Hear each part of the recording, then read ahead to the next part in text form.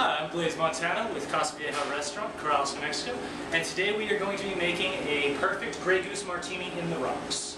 What I've done is I've taken a water balloon filled with water, put it in the freezer for a couple hours so you have an ice exterior, liquid inside, drill a hole, drain your water out, and you have your ice sphere. For our martini, I'm going to be using 1.5 ounces of Grey Goose vodka,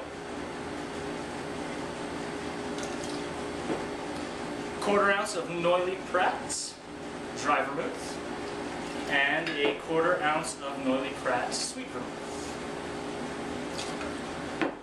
Gonna ice up our mixing glass and give a nice stir on that to chill down your martini so you're not to melt your ice sphere.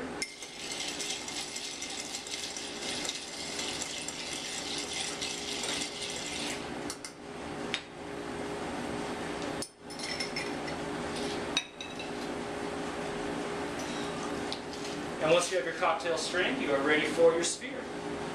Take your sphere, put it in your rocks glass, and take your syringe to inject your martini into the sphere.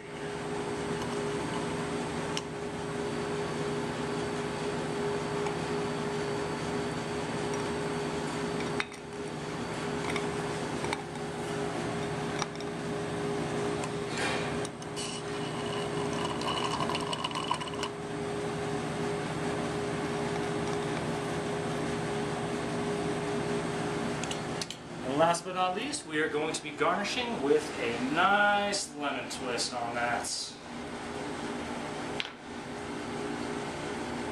Right around the tip of the sphere is where I like it. And when you're ready to serve, take your Joe Basic spoon and give it a little crack.